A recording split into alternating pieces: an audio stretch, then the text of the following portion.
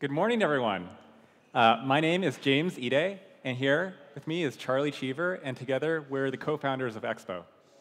And this morning, we're going to talk about the lay of the land today in the React Native and Expo ecosystems, tell the stories of some apps currently using these technologies, and share how we think about using these technologies together will evolve going forward. To start, let's talk about the state of React Native over the past year. React Native grew to over 1.4 million weekly NPM downloads, and that's just shy of twice as many downloads over a year ago. Now, of course, there's certainly a lot of noise and seasonality in NPM downloads as a metric, and context is important, but this gives us a good sense of the directional growth of a technology. Expo grew to over 500,000 weekly downloads, and nearly 2.5 times more than over a year ago. And while most new projects today use Expo, we still see that there's a gap between older projects that use React Native that could benefit from easier paths to adopt Expo. Meanwhile, authors of modules have been a step ahead. Config plugins quickly gained adoption from module authors and are downloaded more than the Expo package. In fact, they're nearly downloaded as much as the React Native package. Config plugins are an Expo invention that lets modules configure the native project files of the apps that they're used in, and they co-locate the configuration that a module needs with the source code of a module. And the module ecosystem that already uses all these config plugins is ready for all these apps that want to take advantage of them. But both React Native and config plugins are still not yet used by most React developers, let alone app developers. Compared to the most popular libraries, React Native is still small. Now, React proper has over 20 million weekly NPM downloads. And of course, every React Native project also includes React. Well, not all React projects include React Native yet.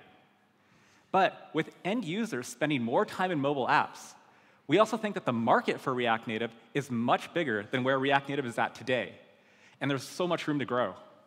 And the reason it should grow is because both mobile and the web are where the users are. And if this community succeeds, if the people in this audience build the right things in the right ways, we think that almost every React project should use React Native to reach users on all the platforms that they're using. Now let's talk about some other ways React Native has grown. Some of the themes we saw over the past year from the React Native team at Meta were the quality of life improvements and to see existing projects through to completion. Work on the new architecture that we've all heard of has continued, and more precisely, turbo modules, which directly bridge your JavaScript to native code in a synchronous way using less data serialization more efficiently, and Fabric, which does the same for native views and also opens the door for new React features like suspense and concurrent rendering. Now, as a quality of life improvement, you can actually write your turbo modules and your Fabric views using Java and Objective-C rather than C++. Previously, C++ was a requirement. Now, it's just an option. Also, build times with turbo modules vastly improved. In fact, they're up to over 10 minutes faster due to the React Native package, including precompiled libraries. And we know everyone appreciates faster build times. And speaking of precompiled libraries, the Hermes JS interpreter is now precompiled and also distributed with React Native. Furthermore, Hermes is now the default JavaScript interpreter for React Native as of React Native 70. But Hermes just isn't the default. Hermes is now the majority of apps. When we looked at apps that were built with Expo application services, our hosted cloud services run by Expo, that we call EAS for short, we found that almost 2/3 of all apps built with EAS use Hermes. And similarly, when we look at the number of builds, not just the number of unique apps, we get a pretty similar metric. 68% of builds used Hermes. And with the release of SDK 48 this February, Hermes adoption especially accelerated. In addition to turbo modules and Fabric views and Hermes, the team at Meta made several other investments. React Native now works with the latest release of React, React 18. And React Native projects, whether they're using Expo or not, now they all use the same JSX Babel transform as web-only React projects do. There's just one JSX transform for all projects. Your TypeScript declarations for React Native are included with the React Native NPM package, so you don't need to keep the @types/React Native development dependency in sync with the React Native dependency. Tomorrow, Alex Hunt from Meta will share some of the things that they've been working on in the Metro and React Native dev tools. And there's meaningfully more parity with the web. Flexbox's gap property is now here in React Native.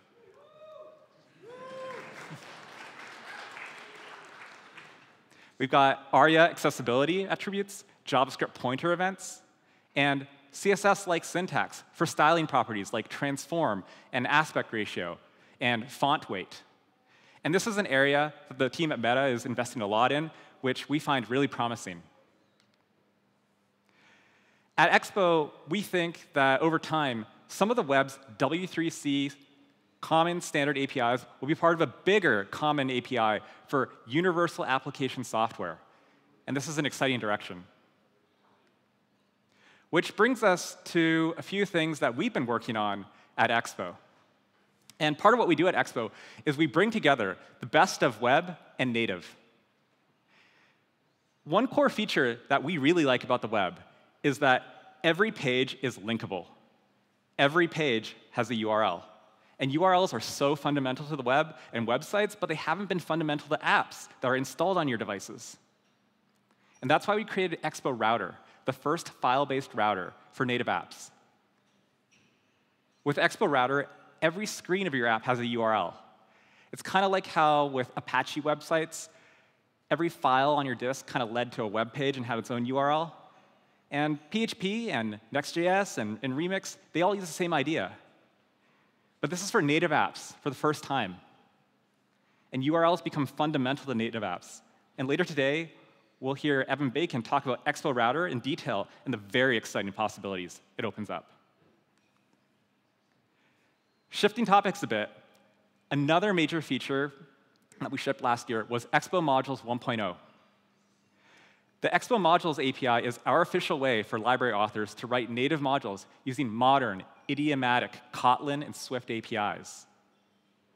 And in addition to first-class support for Kotlin and Swift, it has first-class support for struct-like record types, enums. It lets you easily choose whether you want to write an async function in JavaScript or a regular synchronous function. Data types like JavaScript's typed arrays are natively supported, letting you efficiently pass references to large amounts of data across the bridge between functions or even between different Expo modules. And we think this is going to be especially useful for very media-focused modules. And the Expo Module API supports React Native's new architecture. In fact, the entire Expo SDK heavily uses Expo modules and will support the new architecture 100% with SDK 49. A recent example of an Expo module is Expo Image. It's a native component that supports modern image formats like AVIF and WebP. It has built-in support for SVG. It has CSS-like layout properties that many of us are familiar with. And it's fast. It uses the Glide and SD web image libraries for rendering and caching. Give it a try in your app. Additionally, the contributor ecosystem is alive. We looked at Expo SDK versions 45, 46, 47, and 48 over the past year. And 224 people contributed to these releases. Many of you are in the audience today, so thank you very much. And some of these are significant contributions. For instance, Alan Hughes migrated over a dozen modules to the new Expo Modules API. The open source ecosystem is active, and we hope to see it thrive even more and make it even easier for everyone in the community to contribute to the repo and upstream contributions.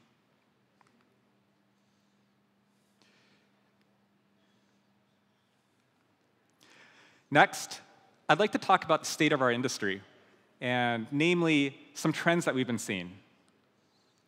One trend over the past year is that companies are looking to do more with fewer people, fewer teams or smaller teams. And productivity and efficiency aren't new, but we're seeing that they're shifting from nice to have to need to have. And we expect more companies are going to need one focused engineering team rather than 3 for Android, iOS, web, plus the overhead needed to coordinate and communicate between them. Another trend is that major governments are investigating competition amongst the mobile platforms. And a lot of this is about rules for in-app payments and stores. In fact, the EU recently passed a law called the Digital Markets Act that regulates these large platforms. And meanwhile, Japan and the US have also published market study reports. And the report from the US has one part that especially stands out for this audience. Reading through the report, the conclusion makes a recommendation to encourage tools and standards to increase interoperability and reduce developer costs. This isn't regulation yet, but it's what the regulators are thinking about today. And there are lots of ways to achieve what they're asking for. And we think that a framework for universal apps, if done well, is the best way. Another trend that's been true for a while, and is still true, is developers feel like there's a decision to be made between making a website and making a native app. And today, making websites is still often easier. And working on Expo, we see the sentiment that developers want native apps and consumers want apps. Sorry, developers want to make websites and consumers want to use native apps, but we think it actually gets more complicated than that. We find that consumers want to use both websites and apps. Users want to start with a website and then maybe later install the app. They want to browse a website and pick up where they left off on the app on their phone. Or they want to use the app and share a web link with a friend who might not have the app yet. So people want to use both websites and apps. And as developers, we want to give people these experiences. So smaller teams, interoperable tools and standards, being able to provide both native apps and websites, this is what we've been working towards this whole time. Everyone in this room, everyone in this audience sees pieces of an answer that our industry needs. The picture is becoming clearer over time with each new app built with these technologies, with each new SDK release, and each App.js conference. And with this, we'd like to next share with you the story of two apps with very small teams who achieved a lot. And one of them, in fact, is the smallest team, just one front-end developer. And to tell us more, please welcome Charlie Cheever.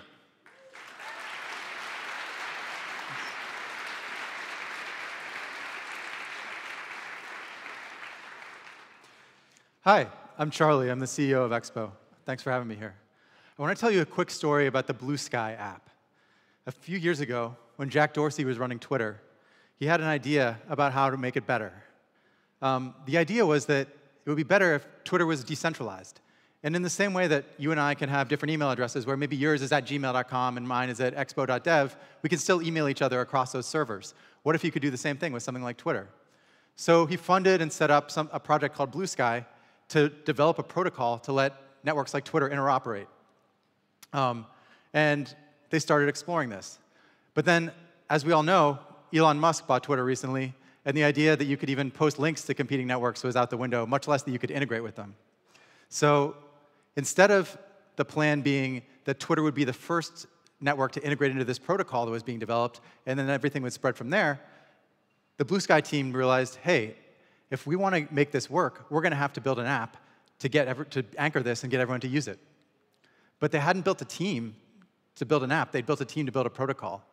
So what they did was they had one developer on their team who had some JavaScript and web development experience, spent 6 months building an app with React Native and Expo, and he pulled it off. And this is exciting because it's just really impressive work by Paul. But there's a few other things that I want to highlight beyond this. React Native and Expo are using to power the most talked about app of today. If Blue Sky keeps this momentum going, it could be one of the handful of apps that people actually put in the bottom row of their home screen and open 100 times a day. All of us here in the audience know that this technology has gotten good enough lately to power this stuff central enough to our lives, but it's nice to see it starting to happen in the real world. This app is definitely a V1. The URL for the website is literally still staging.bluesky.app. But people are happy enough with its performance that their functionality, they can't stop using it. Like one cranky cybersecurity poster even posted that most apps make them want to stab their own eye out with a spork, but the Blue Sky app is pretty okay. So Blue Sky has a ton of momentum. Second, this app targets iOS and Android and web all from a single code base. Last year at this conference, many of the talks are about unifying web and native apps with a single code base. But this year, we're actually seeing that start to happen for real across the ecosystem.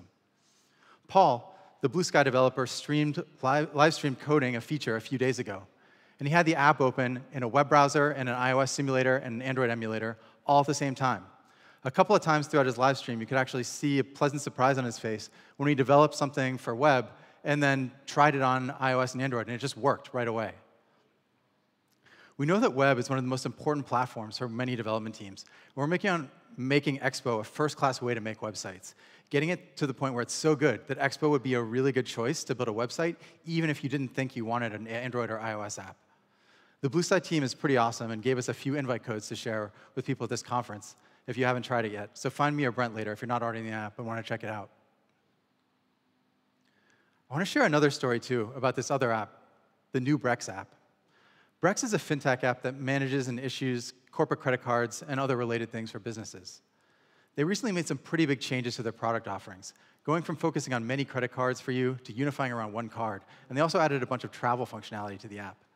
They already had an excellent app made with Expo and React Native. But Derek Davis and the engineering team at Brex decided to completely rebuild it earlier this year to support all the product changes that they were making. They managed to do this in only 6 weeks with 14 people, which is pretty incredible. One thing I love about this is how it shows the scalability of React. Sometimes adding more people to a software project can slow it down instead of speeding it up. But Brex's approach here got great productivity from people across their whole team. They spent the first 2 weeks building horizontally. That means they built all the components and building blocks that they would use across all the different feature verticals. And by building these in one pass, they were able to create this great consistent look and feel across the entire app. The second 2 weeks, they had product teams dive down into each vertical and build each feature of the app. And then the last 2 weeks was just testing and polishing. But they got the whole thing done in just 6 weeks, which is incredible. During all this, they used EAS as part of their testing process. They built a release candidate app that they distributed through TestFlight that everyone at their company could use, including product managers and marketers and people that weren't developers. This is really important since they found a lot of bugs when people with different roles and different ways of using the app gave it a full workout. When they would make changes and fix bugs, they used Expo's update system to push out new versions of the TypeScript app to everyone, and they could update it by just tapping the logo in the app and verify the fix. We're seeing lots of people use EAS in powerful ways to make their teams work efficiently. The next talk from John Samp will be all about those workflows, and we're going to keep building more workflow enhancements into EAS because we see how much of a difference they can make in speed and quality for development teams. The results of this for Brex were outstanding. We use Brex at Expo, so I know firsthand that the app looks and feels great, and it's really well designed and thought out and executed. Others agree too, since the app has 4.9 and 4.7 stars in the App Store and Play Store. It's pretty amazing that this kind of speed and quality is now possible with React Native.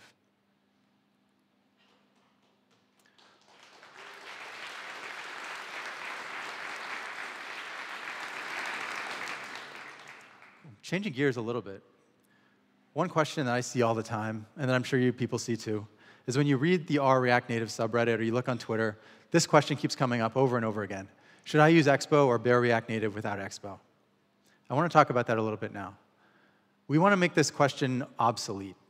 We always want developers to focus on the important parts of their app, not have to pay attention to arcane implementation details. And it hurts the whole React Native ecosystem when one of the first things developers have to do is make a hard choice that they need to do a bunch of research to make well.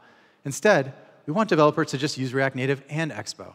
And so we've worked hard lately to make it so you can pick and choose any parts of Expo you want to use without any lock-in or baggage, or having to use the rest of Expo.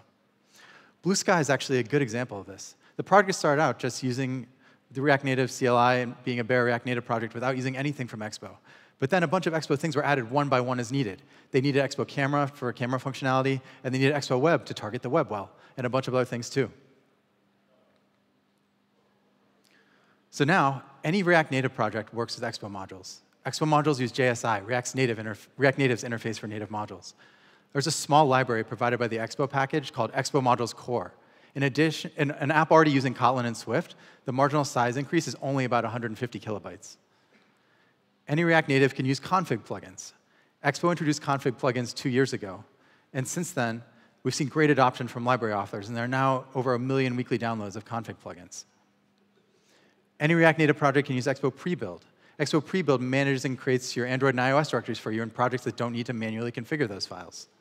And any React Native project works with the Expo CLI. One thing you might not know is you don't actually need to be using Expo Go to use Expo CLI. You can compile a development build of your own app that includes third-party libraries or your own custom native code. All these community libraries and standards are open source. And now that there's EAS, a set of paid hosted services operated by the Expo team for doing builds and updates and other things, all those things work with any React Native project as well. Apps built with EAS include only the native modules they use. Expo CLI, Expo modules, and Prebuild are all optional. Apps can use any combination of these features, whether it's none of them or all of them, and still be built with EAS build. I just explained to you how you can use each part of Expo separately, but there are actually some powerful and magical things that can happen when you combine these Expo tools together, and I want to share one example of that with you. So when you work on a React Native project, you have an iOS directory and an Android directory that contain a bunch of files that you normally only touch if you're changing something about your app's configuration, like setting up deep linking URL patterns, writing native code, or installing a native module. Touching anything in either of these directories feels unfamiliar and dangerous and fragile to most React Native developers. For me, I'd say it even feels a little scary. I'm always worried that I'm going to break something by accident. Expo Prebuild fixes that by generating your complete iOS and Android directories for you based on your universal apps configuration files. When you combine Prebuild with config plugins, auto-linking, the Expo Modules API, and app lifecycle events, you get what we call continuous native generation, or CNG for short. The whole here is greater than the sum of its parts. When you use the CLI to prebuild and run your config plugins, your native project files are continuously generated for you. And your app at runtime is set up to work with the application lifecycle events provided by Expo modules. CNG treats your native project files like rendered artifacts. It's kind of like how React renders the DOM for you and keeps it in a consistent and correct state. CNG takes care of your native project files, so they're always in sync with your app config, and it does those across different native platforms. And because any React Native app works with each part of CNG, any reactive native app can use CNG today.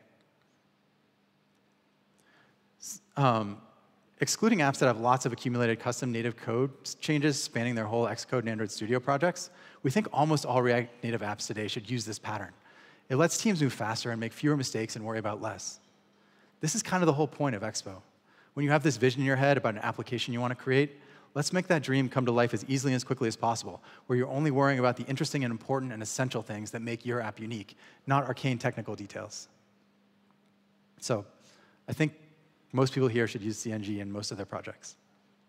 So thanks so much for being a great audience today. We're so excited to be here in Krakow with you. And thanks especially to the hosts and sponsors, especially Software Mansion. We've got a great lineup of speakers over the next 2 days, and I hope you're as excited about them as I am. We can't wait to see what you build. Thanks.